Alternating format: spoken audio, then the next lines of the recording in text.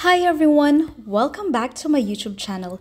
Today we have another Excel tutorial. I'm going to teach you how to copy same date on rows in just few clicks. Here's how to do that. For example, you have a lot of emails to inspect and you need to report the day of your inspection. On column C, let's write the day 2022.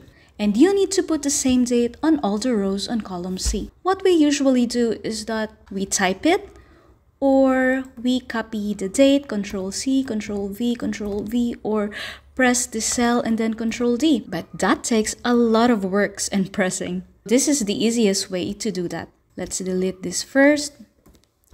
Click this cell, drag it down until the row you desire.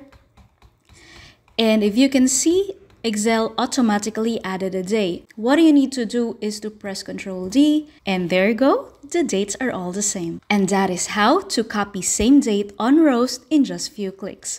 This has been Wences Orcales Santos. Thank you for watching!